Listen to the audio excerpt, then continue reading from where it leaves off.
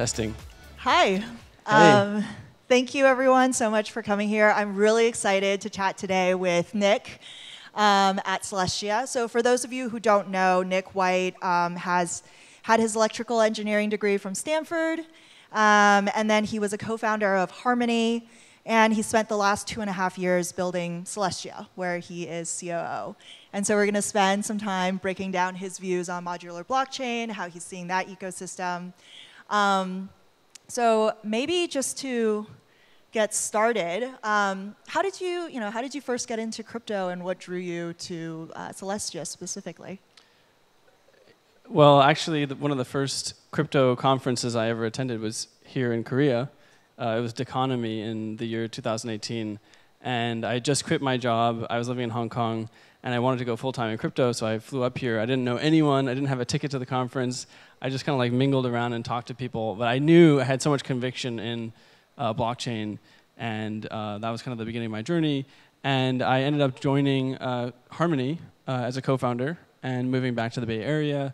And basically, from the very beginning, my desire or like goal was to solve scalability of blockchains, because I knew that the underlying technology had so much potential, but until we could actually build these trust minimized systems that scale, we couldn't actually build things that would be useful for people. And so that was kind of my goal at Harmony. We did staking and sharding, kind of implemented the ETH2 roadmap at the time.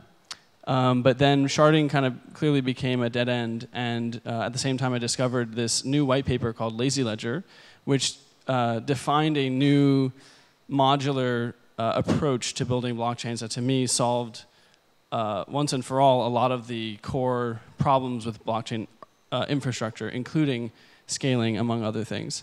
And so that's kind of like how I got started and how I got to where I am. So although Celestia has been around for a while, and I think this idea of modular blockchains has been around for a while, I think it's definitely entered the meta more recently. And I think a lot of people are still trying to wrap their heads around what does it mean to, why do we need a modular architecture? Like, what does it mean to have one? And I think one of the way that Celestia has kind of explained itself is pretty interesting. So the quote is, if Bitcoin is a calculator and Ethereum is a computer, then Celestia is a cloud computer. Could you unpack that a little bit for the audience? Like, what does that mean, and how does Celestia function in the ecosystem? So that analogy is trying to help like break down sort of the evolution of blockchain architectures from Bitcoin to Ethereum to Celestia in the new modular paradigm. And so we call Bitcoin a calculator because basically Bitcoin was a blockchain that only had one function. It had a very limited number of things that it could do. Basically, you could transfer Bitcoin, and that was kind of it. It's kind of like email. And if you wanted to build something that did something different, like a decentralized exchange or NFTs, right, you would have to build an entirely new blockchain and program in that logic to that blockchain. So a calculator is also very limited in the scope of what it can do, right? It can just add and subtract and multiply numbers, that's it.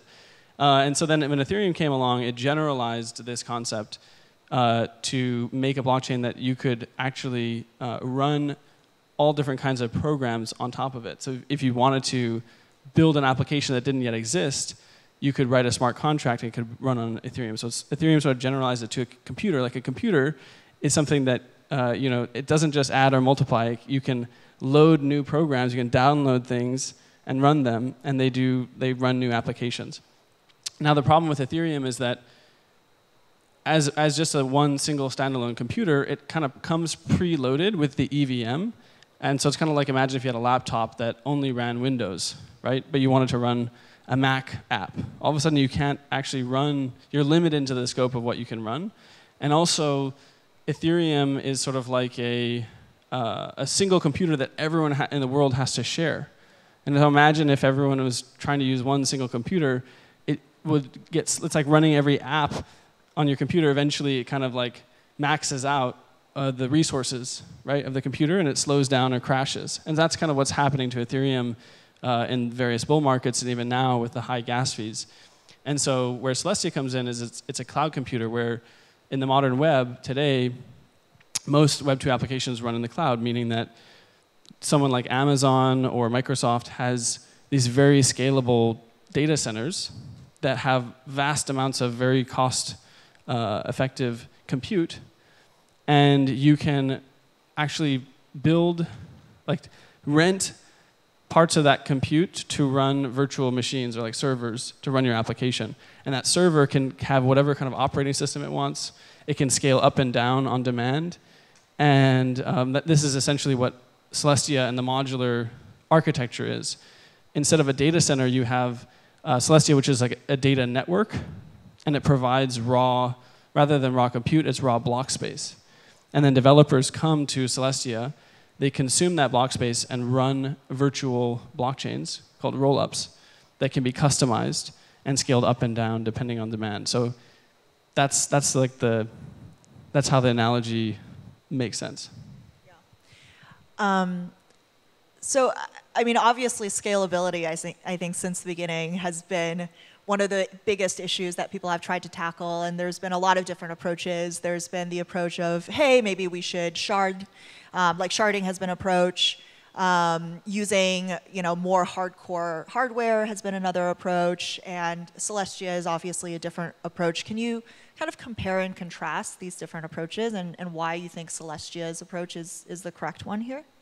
Yeah, so I guess I'll start with sharding and touch on it briefly because sharding now is kind of like faded into irrelevance, I'd say. But what sharding tries to do is actually in some ways similar to the modular stack, where you take the one single committee of validators and then you split them up into smaller groups, and each one of them runs their own chain, and then those chains actually kind of checkpoint and together and try to share this common network of security. The problem with sharding is that the way that you rotate validators, everything about it is this very cumbersome and complex, and at the end of the day, it's it makes sense as a white paper, but then when you try to implement it, it doesn't really play out as well as you think. And also, more importantly, it doesn't actually solve the fundamental problem of scalability, which I need to maybe spend a little bit of time defining. So what's challenging about scaling blockchains is that what makes blockchains powerful is that they are verifiable computers, meaning that people, anyone around the world, can run a node of the chain and verify everything that's happening is following the rules that everyone has agreed upon. And when the reason that is hard to scale is that when you increase the number of transactions in the network, every person running a node has to then download and verify more and more transactions. And so if you increase the number of transactions too high, no one is able to run a node anymore. And now you just have Google running a massive blockchain that no one can verify. So all of a sudden you lost the whole core value of what blockchains are about. And the problem with sharding is it doesn't actually make it easier to verify the chain as it scales. Now, another approach to scalability is to just basically not even solve scalability and just make your blockchain really, really big. So things like Solana or these chains that are really fast and have a lot of throughput, they tend to what they've done is they've raised the node requirements. So they make it so that whereas Ethereum, you can verify it on your laptop, for Solana, you need a very powerful computer with a very high bandwidth connection to verify it. And so it's not really solving the problem. What they do that actually does help solve scalability is that they make optimizations that allow you to use the machine of your node more efficiently. So you can parallelize verifying execution, you can gossip data faster. So there are elements that do solve scalability, but at the end of the day, a lot of the scale up of these kind of systems is just increasing the node requirements. So now, how are modular blockchains different to this? So modular blockchains are different because they employ two new technologies that fundamentally scale the verifiability of blockchains. So the first one is one that we are all familiar with in this room, I would think, called rollups. And so what rollups do is they make it so that rather than having to verify every single transaction one by one, you can verify a single proof that all those transactions are valid. And so you compress you reduce all that computation down to verifying one thing. So there could be 1 million transactions. Instead of verifying every single one, you just verify one single proof. So that's a huge, advantage over like normal monolithic chains. And then the other component to scaling modular blockchains is a technology called data availability sampling. So in order for any blockchain to function, you need all of the transaction data to be public information. It needs to have been published to everyone who is running a node. And unfortunately, the only way to verify that data has been published is you have to download all of it yourself. And of course, that doesn't, if you increase the number of transactions, then every node has to then download that much more data. So you're now still not able to scale. So what data availability sampling does is it allows you to verify that data has been published by only downloading 0.001% of the overall block data. And so rather than having to download 1 million transactions, which it could be like a gigabyte of data or something, you just download a few kilobytes.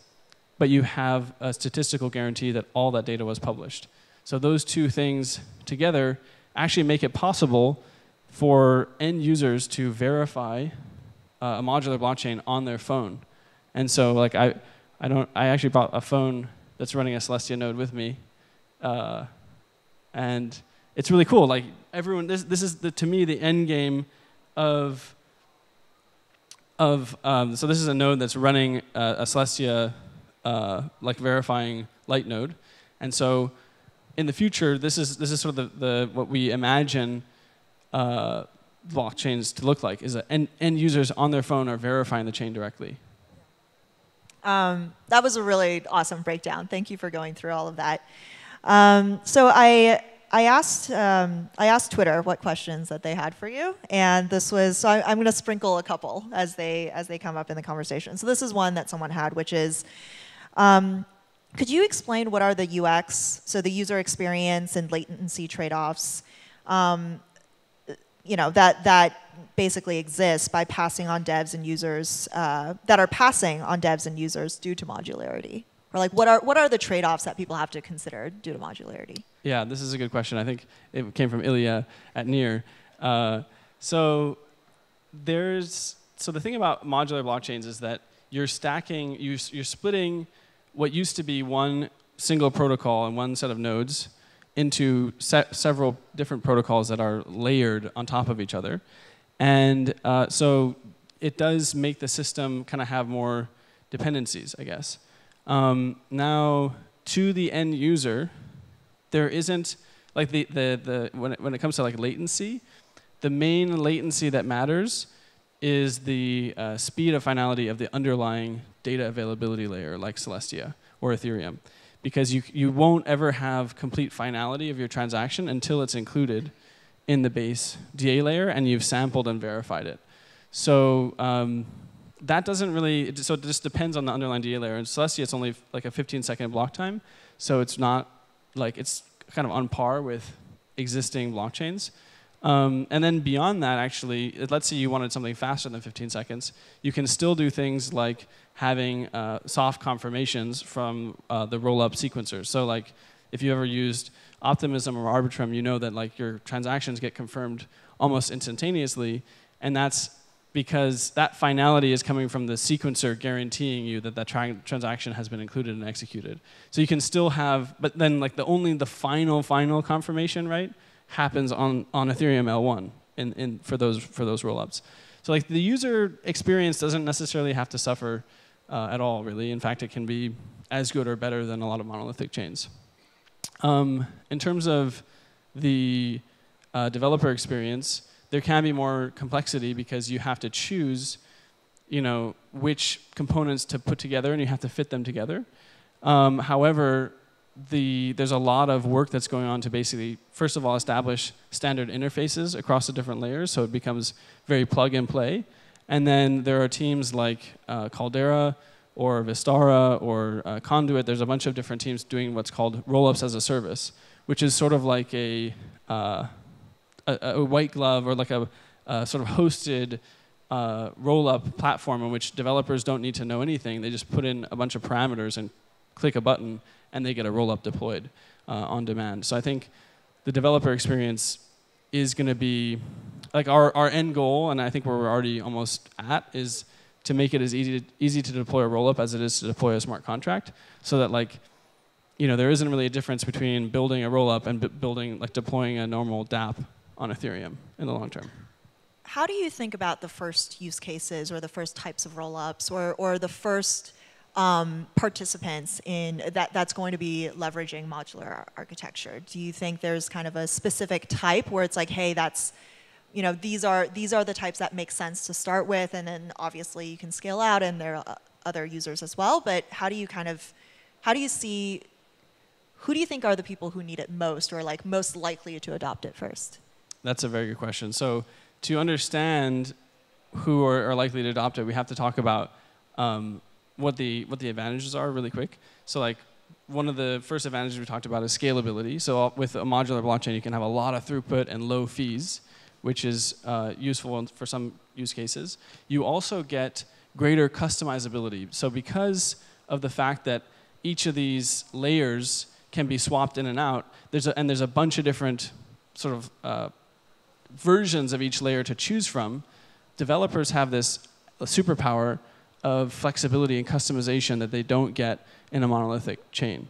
So they can, you know, just like choose the exact stack that is perfectly optimized for the system. They can even, for example, customize themselves, like write custom logic at the execution layer to make things like just specific to them. So there's that level of control. So customizability and scale are two really big advantages of the modular paradigm. Now, also though are like the disadvantages. So starting out, what I would say is if you deploy a new rollup, the thing is that you won't be as connected, right? If you deploy a smart contract on ETH-L1, right, it's natively interoperable, it has access to all the liquidity on ETH-L1, et cetera. But if you deploy a rollup, it's a new chain, and so it needs to have bridges in order to effectively have connectivity with the rest of the ecosystem. And so I think that's one downside. So kind of, I guess where I'm like, now to like go back to your question of like, so who would benefit most? I think it's projects that benefit from scale, customizability, and don't, at least for now, have as much of a need for like direct connectivity with the existing stack. So some of the things that I've seen along these lines are, there's a team called Argus, who I think is speaking tomorrow. They're building a stack specifically for on-chain gaming. So on-chain gaming is a good use case because games need a lot of scalability and low fees. Also, gaming is a use case that requires a lot of customization. So some of the things that they've done is added a very specific way in which to shard the game world. And they've also made it possible to have a very high tick rate so that it feels, when you're playing the game, it feels like instantaneous. And then another example is like Manta, which is a project that we'll be deploying on Celestia that is an EVM-based rollup, but they've customized the EVM to add specific opcodes to make ZK verification more gas efficient. And so, and they're more targeting like really cool like privacy use cases or having verifiable on-chain randomness for different games. Like they have a poker game that you can play on-chain. But like DeFi, for example, well, DeFi also benefits because part of customization is that you can capture more value or more MEV. But you want to be able to be at the stage of a DeFi app where you're like DYDX, where you have like an existing user base, an existing liquidity base, so that launching your own like roll-up, that liquidity will like migrate with you. It's like it might be hard to like have a cold start of liquidity if you're a new DeFi app. Yeah. How do you think about how bridges will work? And it's obviously something that will eventually have to emerge. Assuming that interoperability is going to be an important thing that we keep. And again, like to your point, not everything needs to be interoperable. Maybe some games can exist very well on its own. But how do you see bridges emerging, and what are some of the challenges there? So bridging is going to be really important in the modular stack because you have all these different roll-ups that are kind of their own chain. And in order to connect the applications and the users and liquidity across those chains, you need a bridge. And right now, the funny thing is that the superpower of rollups is that they have the ability to do something called trust minimized bridging. So like typically between two separate L1 chains, you have to make a trust assumption on the other chain when you bridge.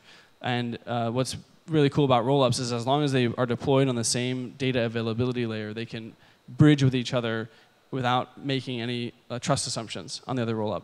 Now, unfortunately, there's still a lot of work to be done to make rollup bridging sort of practical in a lot of cases. I think if we can get ZK rollups to production and at scale, I think that will solve a lot of the problems, because like bridging ZK rollups is simpler and faster than bridging optimistic rollups in many cases. But there's teams like, for example, Hyperlane that I'm really excited about, because what they're doing is they're making it possible to deploy a bridge on your rollup by just deploying a set of smart contracts. And so, the worst thing, what you don't want to do is have a world where I'm a developer, I'm building my rollup, and all of a sudden, so I built my rollup, now I have to do BD or convince some bridge team to integrate with me. And that they become like the gatekeepers of my ecosystem. And so we want to have bridging that's permissionless and very fast and easy to deploy. And projects like Hyperlane make that possible, where you can just spin up your rollup, deploy a set of smart contracts, and then connect into this whole interconnected network of different chains. And it's not just only specific for rollups, but also other L1s. So maybe along that vein, in terms of what needs to be built to have this really robust modular architecture take off, what are bridges we just talked about? What are some other things that you think need to be built in the ecosystem, and alongside what are the things that you're really most excited about that's coming up? Good question. Well, this kind of goes back to the UX problem that you talked about. We talked about earlier. One aspect of user experience in sort of the future modular world that we envision is there's going to be tons and tons of different blockchains. And now the thing about that is, even if, let's say, bridging is secure and relatively seamless, there's going to be so many different, you're going to have assets on all these different chains, you're going to have applications on all these different chains, and as a user, it's going to be just really, really complex. It's like this whole web of different dependencies and things going on. And so we need to find a way that abstracts a lot of that actual complexity so that you don't even maybe know that there are separate chains under the hood, right? And I think, to me, one of the things I'm really excited about on that front is this emerging sort of idea called intents, which is that a transaction, the way that we interact with blockchains now is through transactions, where you basically specify a set of inputs, right, to the chain, and then the chain goes and tells you what the output is. And an intent is kind of the reverse of that, where you specify what the output or the outcome should be, and then you authorize someone to act on your behalf and determine the inputs to make that possible. And what's nice about that is that as a user, you just say, this is what I want to happen, and then it kind of magically takes place. And so you don't have to, on the other hand, if it's a transaction, it had to be okay, I want to take these tokens from this chain and route them through this chain to that chain, do a swap, move back, buy this NFT, then move the NFT over to here or whatever, and then you have to specify that exact whole trace, and that's really hard. Whereas instead, in an intense world, you just say, hey, I want to buy this NFT. I'm willing to sell these various tokens for that. You can choose whichever ones you want. And then at the end, I want this NFT to be moved over to this NFT marketplace chain. And then, boom, it just happens. Yeah. Another question from Twitter. If you had to take the devil's advocate view, then what are some reasons that you think modular blockchain would not take off? This is a good question. So I would say the devil's advocate side against modular blockchains is either that atomic composability is so important that everything just wants to live on one single chain. That's one bear case. although in theory, you could still have like one massive rollup on top of one massive DA layer like Celestia, and you kind of would end up in the same place. But then at that point, there's no real reason why those shouldn't just be the same protocol. Another bear case is that we believe that the customizability that people want mostly is at sort of like the execution layer and maybe the consensus layer, I guess. But like that you don't need to tightly couple these different layers of the stack, because you can kind of get the benefits of each one in an isolated way. But like the bear case would be that, okay, well, in order to make this one execution trade-off or optimization, we're going to need to actually control specifically the consensus network part of this, or the mempool specifically. And so, those kind of things are harder to do in a modular stack, because those different like layers are not really, they're kind of independent. So those are the two like bear cases I could see. Okay, and maybe now the flip side of that, since we're kind of reaching the end of our session, can you paint for the audience what you think? Let's project forward, 10 years into the future. What do you think, assuming modular architecture takes off, what do you think the world kind of looks like in that if we go along this path? Well, I love this question because I'm kind of a dreamer, and I've since 5 years ago when I first got into the space, have wanted to see this end manifestation of blockchains come to life. And so in Celestia specifically, our vision is kind of encapsulated by 3 words. So the first is gigabyte blocks. The second is 1 million rollups, and the last one is 1 billion light nodes. And so I'll explain what each one of those mean, and then kind of what it means for this broader vision of where we want crypto to go. So gigabyte blocks is referring to the fact that we want to eventually scale Celestia to have gigabyte-sized blocks, which would just be a massive amount of data throughput, and hopefully could scale to billions of actual users. And that's just, and I'm sure it can go beyond that, but that's sort of like the milestone that we've set for ourselves. Then 1 million rollups is referring to the fact that we want to see an explosion of applications and rollups and chains, similar to what we saw on Ethereum with smart contracts.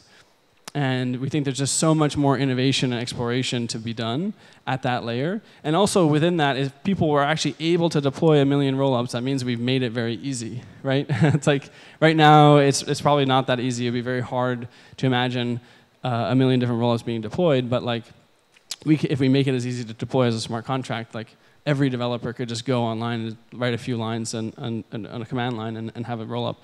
And then the last one is 1 billion light nodes, and this is one that's very near and dear to my heart, which is that we want to build a culture where all the users of crypto are actually verifying the chain on their phones or on their browser or whatever device they're using. They're directly verifying the blockchain, because that's what we came for. That's what we've been building from the beginning, is a user-verified, user-owned internet.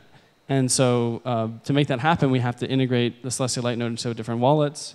We need to build the behavior for people and just in general get adoption. So that's kind of like the end game. And the end game is like I said, a user-owned, user-verified internet where we have more sovereignty and power and autonomy. And the whole world is connected in a network of cryptographic trust that will scale the economy, scale our ability to cooperate, I think lead to a more peaceful and prosperous world. So that's our vision for the future of blockchain. Awesome. Well, thank you so much for the time. It's such a pleasure chatting with you and learning more about Celestia. Thank you for breaking down everything to its granular parts and sharing your vision. Yeah, this is it. This is the end of the session. But thank you so much, Nick. Thank you. Great questions. See you guys.